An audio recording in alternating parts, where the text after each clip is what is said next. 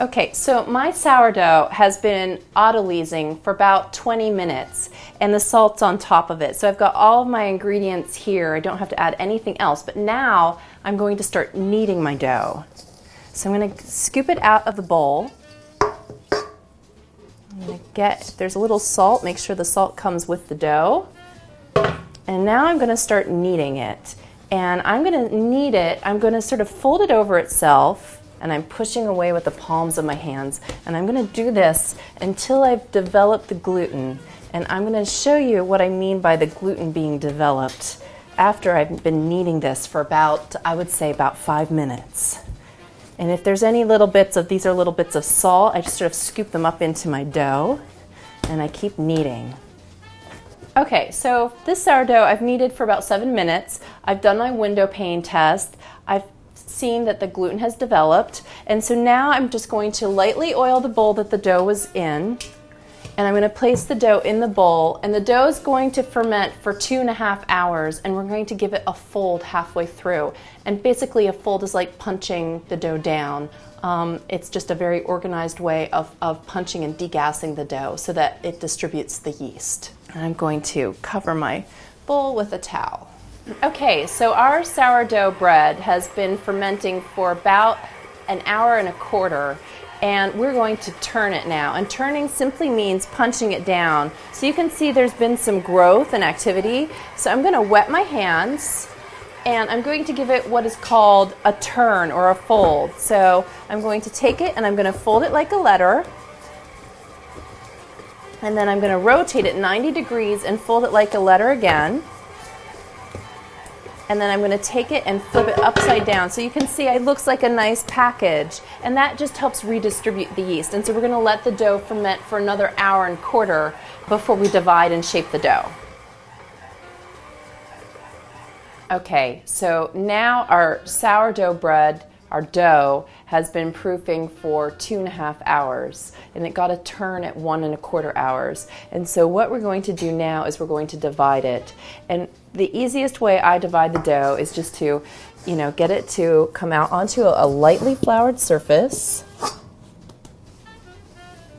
And then I just eyeball it, and you're going to divide it evenly into 2 pieces.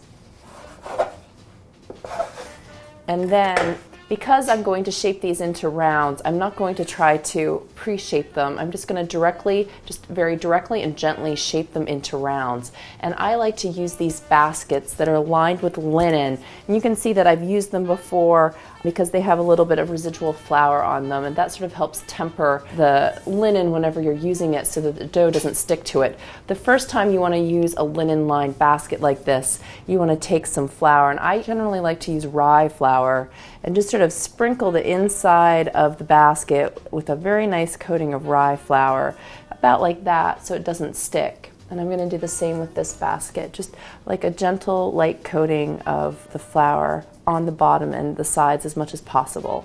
And you could also use all sorts of baskets. This is called a banneton, and it's a wicker basket, and it sort of works the same way. It's a coiled wicker, and you could just sprinkle the flour gently on the surface of this.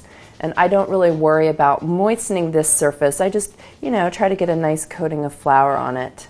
And here's another nice example of an oblong basket. So this dough could easily be shaped into an oblong shape and proof in an oblong basket. So to shape this dough, I'm going to take a little bit of my all-purpose bench flour, and I'm just really going to gently fold the dough over, basically like I'm folding it again, and then I'm going to sort of start to round it.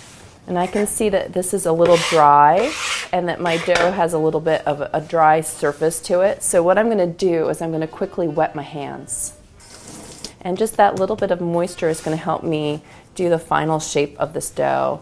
And I'm just going to sort of tighten the dough up, and I'm rotating it 90 degrees as I go, and I'm cupping it. And so that is called a round or a boule shape. And I'm going to take that round, I'm going to get underneath it, and I'm going to put the top on the bottom of the basket and let it seam side up. And that's how it's going to proof. And then what I'm going to do with this basket now is I'm going to put a piece of plastic over the surface of it. I like to use like a little shopping bag, a plastic shopping bag, to cover the surface so that it's sort of enclosed and so it doesn't dry out on the surface. And then I put this in my refrigerator and I let it stay in the refrigerator overnight, probably a maximum of up to 18 hours. And that's called retarding. And I love to retard sourdough bread because it helps add another dimension of flavor. Anytime you put anything in the refrigerator, it slows down the fermentation and it helps to develop a beautiful flavor that way. And so I'm going to shape this piece of bread the same way. I'm just going to fold it and start tucking it, and then I'm going to sort of, using the friction of the table, my hands are really rolling down towards me, and that friction is what's creating the tension in the dough. And then once I have my loaf shaped, I'm going to take it, and the seam is going to stay up and the top is going to be on the bottom, and that is how I shape sourdough loaves into round bowls.